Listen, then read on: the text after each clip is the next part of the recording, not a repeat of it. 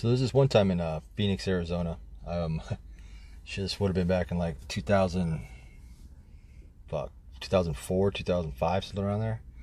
I was living with my ex-fiance and living in this apartment complex, and I don't remember the exact reasons, but I think we were arguing or something, and like we had this neighbor that called the cops on us, right? We started arguing, whatever, right? So anyway, the cops are at the door, knocking on the door, right? But they didn't knock at first. They're like kind of like standing by the window to like see what was going on, and I noticed I could see the shadow of a cop, right? I could see kind of a cop poking through, trying to peek in, see what was going on, and so we just went real quiet, right? And I had a warrant for my arrest, right? I had a warrant for my arrest for driving on a suspended license. It was a failure to appear for driving on a suspended license. So it was a warrant, but it was like, it was a warrant that they're not going to come look for you for, right? It's just, if they happen to find you somewhere, they're going to take you to jail. So I didn't feel like going to jail that night, right? I remember I was kind of drunk and had some cocaine on me.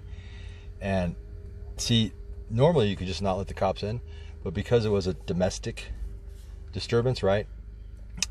They can forcefully enter because somebody could be in danger, right? So in that situation, they can enter, right, without a warrant.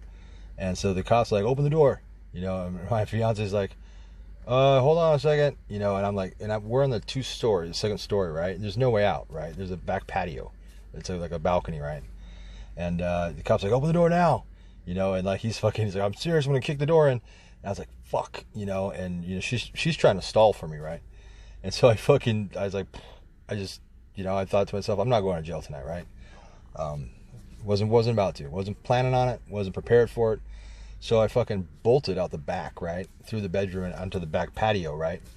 And I tried to lower myself down, right? Because at this point, he's like fucking pushing on the door hard. Like he's about to come in. And I could hear him. I heard the front door open, and I'm trying to lower myself down so I didn't have to jump. And it was, it wasn't as dark as at night. So from the second story, and I ended up like kind of like slipping a little bit, and I ended up falling and like landing like square on my back. Knocked the fucking wind out of me, like, oh, and I was like, and I'm trying to get up, but you guys have had the wind knocked out of you before. It's like you can't really do shit, right? So I'm like, and I'm trying to fucking get up, and I catch my breath. I look up, and there's a cop standing over there with mag light, and he's shining it down on me. This is exactly what he said. He goes, "I'm gonna get you, boy," right? I'm gonna get you, boy. And so I took off running. I said, not tonight. And I just took off running, and I fucking bolted. Like he wasn't gonna jump. I think they might have came around, but there was no way they could get me. And well, he was right. He did get me. Not that night though. I guess they figured out. I'm sure my fucking dumbass fiance told them where I worked. Somehow they figured out where I worked. I was working at AutoZone, right? And I was fucking there, just AutoZone, fucking selling car parts and shit. All fucking sudden, right? And these fucking cops come, right? And there's two of them, right? And they're coming. I was like, fuck. And I still had some cocaine on me in my wallet, right? So I'm like, fuck, right? So I knew they were coming for me. So I went to the back of AutoZone. I hid the cocaine like in a box of fucking like brake pads or something, right? Whoever bought those brake pads scored. It wasn't a lot of cocaine, but it was like, $40 worth or whatever. But sure, it was unexpected, right? Oh, free cocaine with brake pads. Yeah. But yeah, so sure as shit, I saw him and I just walked out, with my hands up. Of course, they made a big scene about it. They handcuffed me in front of like the employees and shit. And it's like, made a big scene. It's like, oh, so you think it's funny to outrun Scottsdale Police, do you? Told you I was going to get you. I said, yeah, it took you a couple days though. And he's like, get up. Like fucking walked out and he sat me in the car. And then there's two other cops came from behind the AutoZone, right?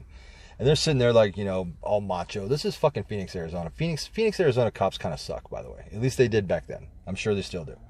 And, they're all talking shit. Like the two cops were in the back were like, yeah, we were hoping he's going to bolt out the back. I was just going to fucking clothesline his ass like fucking WWF style and shit. And I was just like, motherfuckers. But yeah, I'm going to get you, boy. I'll never forget that. That was some funny fucking shit.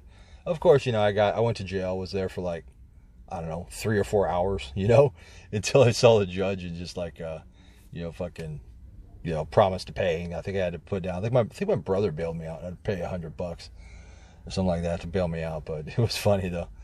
Yeah. Luckily I haven't been in any trouble like that for quite some time, but and it was funny because it was all over stupid shit. It all would start off with like something stupid like, driving on a suspended license, you know, failure to appear for that, right? Or failure to pay the fine for that, or whatever, right? I think it was failure to pay the fine, something like that. And then it just snowballs, man. And once you get, you know, you can't get out from under that shit, you know. I mean, you can, but it's expensive. And yep, so I'm done with those shenanigans though.